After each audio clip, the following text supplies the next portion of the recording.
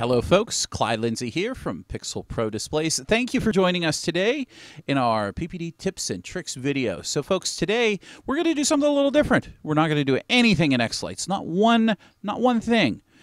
But if you have a 3D printer, you better hold on because I've got something fun that I'm going to share with you that I've learned how to do. Stay tuned.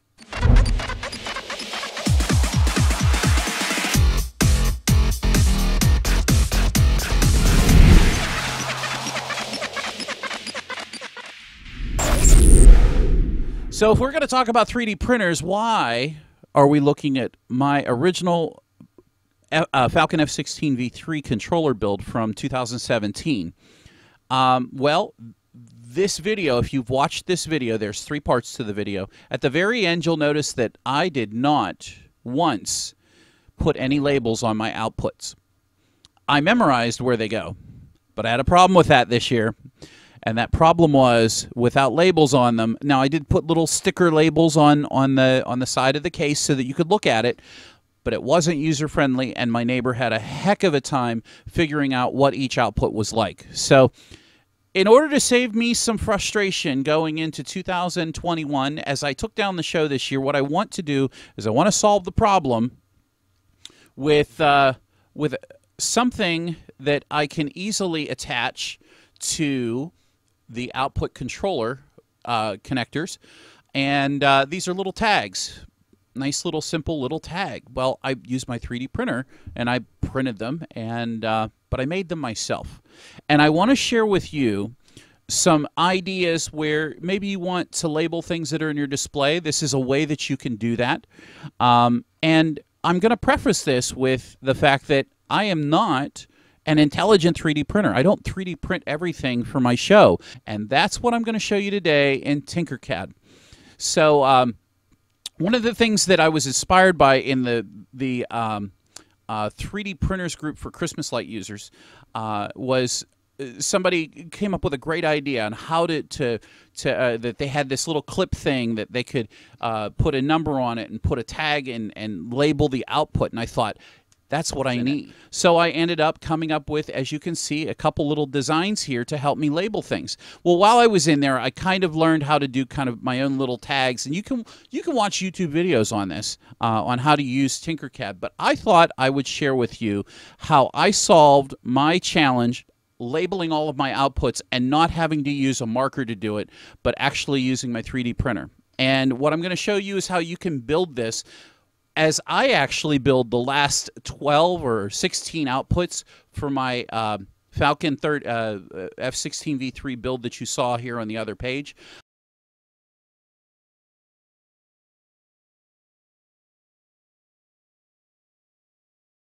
I have 1 through 16 on one side and 33 through 48 on the other side. And so that's my goal today, is to show you as I do it. I kind of started doing it, but I will teach you how to create this for yourself. And I already started the first one, but I'm literally gonna walk you step by step through this. So as you can see, this is a blank TinkerCad. I'll try to point out the things that I know about TinkerCad here as I do them. But there's some basic premises with TinkerCad that I can share with you, and that is I grabbed this little box here and I used a cylinder, and the holes this clear cylinder and this solid box together made this. And as you can see, one little box, just clicking on the box puts a box out there. So all I'm doing is I click it once and put it down, and it creates one. Now I'm going to delete that extra one. Now in TinkerCad, if you hold your left mouse button down, you can pan. You can change your view, okay? So that's the thing I didn't understand. Now, if you have a scroll wheel on your mouse, you can scroll in and out. You can zoom in and out with the scroll wheel. And if you click on the right button, that's your click and drag to select something. So I just grabbed and selected that by accident. So Control-Z on your Microsoft Windows computer will return whatever you did. So let's get back to this box. So you see you have 4 corners here. All I'm going to do is I'm going to click on the corner, and I'm going to go over here to the highlighted number. And this is already 20 millimeter by 20 millimeters. So that's a pretty good size square. That's what I made them. So I didn't change the sides of the box. What I did do was I clicked in the center on the top here, and I changed this to 2.5. So that is how I got that square to make the square. Now let's go through and cut out the little circles at the top.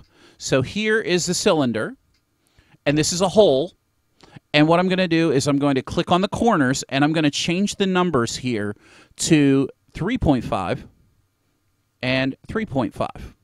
That's 3.5 millimeters. And then I'm just going to right-click on it, and then I'm going to pan up here, and you can see, I mean, this was arbitrary for me. I just slid it around. Oops, didn't mean to do that.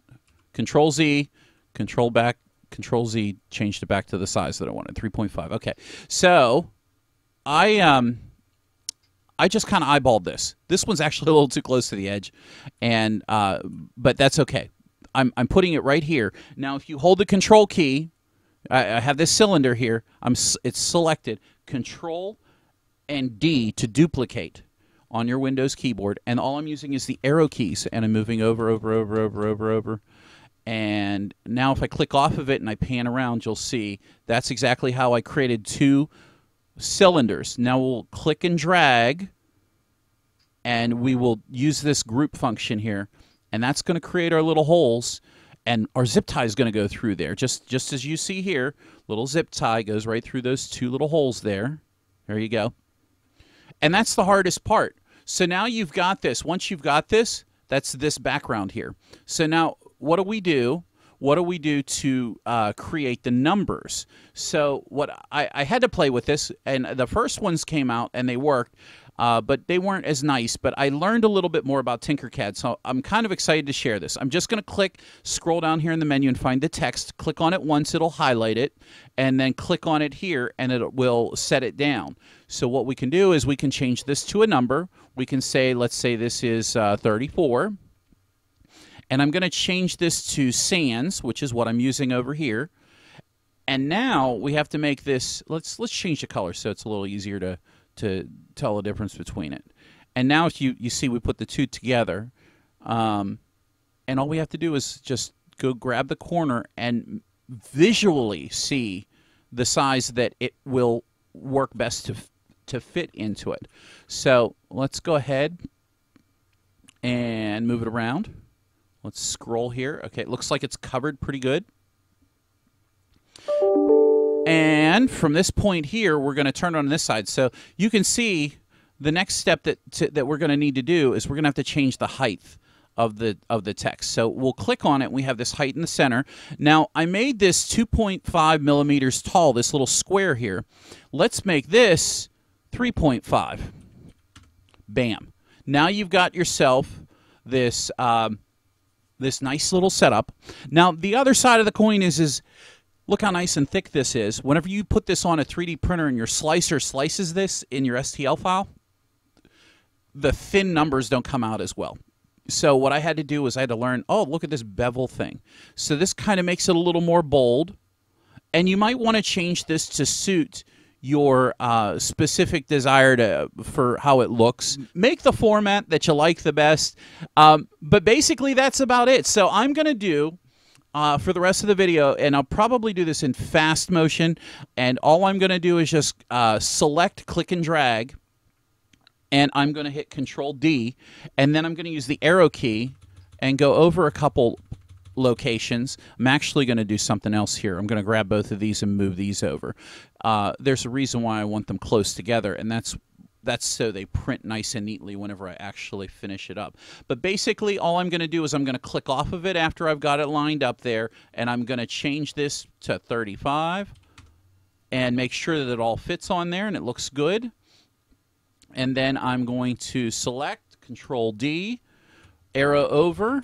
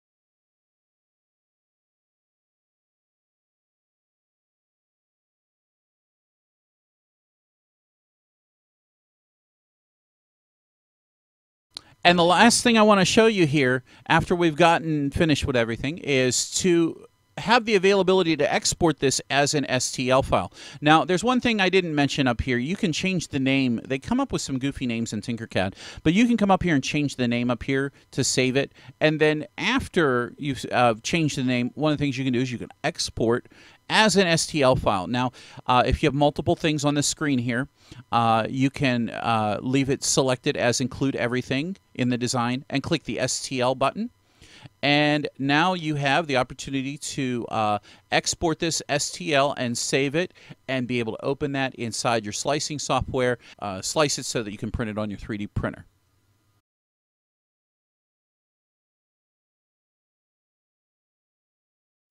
And there you have it, guys. Hey, I hope you enjoyed the video. If you did, please give us a big like, hit the thumbs up.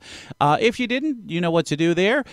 By the way, don't forget to hit the subscribe button down below. It's 100% free. I promise you that. You don't get charged 1 penny for subscribing to the PPD channel. And if you hit the bell for notifications, well, I'll even send you another video the next time we release one. So, folks, if you appreciate the things that we do here at the PPD Tips and Tricks channel, you know, by all means, please consider going to pixelprodisplays.com and signing up for our PPD Sequence Club. That's the way that we ask people to help support us in our hobby, and we hope that the information that we bring to you is helpful and useful. If you haven't done yet so, there's also a link in the video description to the PPD Facebook group called Pixel Pro University. If you have any questions, by all means, join the PPD community and ask the questions in the group. There is no pixintimidation. There is no dumb question. We answer everything that we can answer. And by all means, if you are interested in Christmas lighting hobby as far as joining and learning more about 3D printing for the Christmas hobby, I'll throw that group link down in the description below. So, folks, that's going to wrap it up here at Pixel Pro Displays for today's Tips and Tricks video. Thank you for joining me, and we will see you in the next video. Take care.